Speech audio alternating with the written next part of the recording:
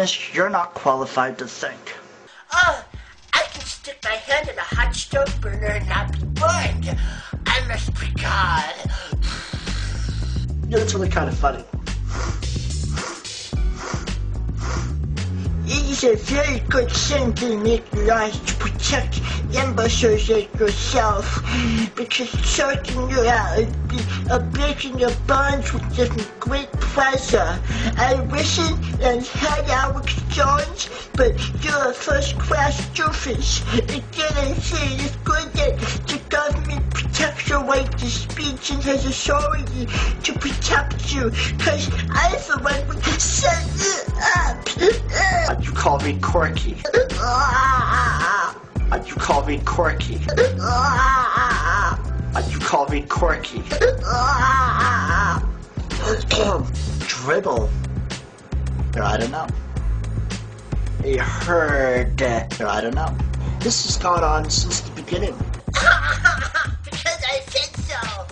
You wouldn't be fucking with me unless you saw something in me that you really, really didn't like.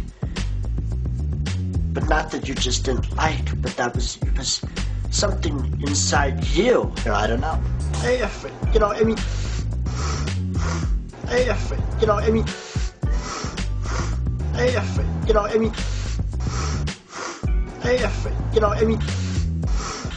I don't know. This has gone on since the beginning. Mouth. Mouth.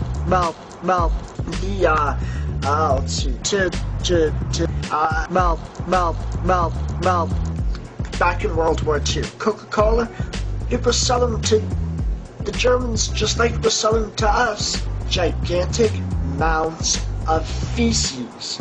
But if I do something that's unethical, you're gonna piss your pants and bitch and scream and cry like a goddamn fucking 2-year-old girl. And I mean, I know I'm not a tough guy. To be any kind of fighter or tough guy or a badass or anything like that.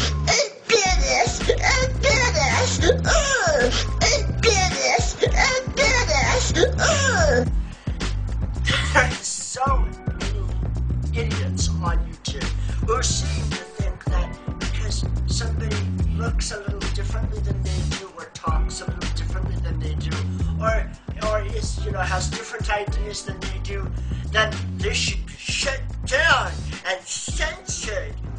I've been getting kind of bored. When I get bored, people die. I can't say that I have character, or authenticity, or genuineness. They have to have their freedom of speech too. It's childish, it's rude, it's idiotic, it's cowardly. If genocide ever happens on the part of the government, I'm going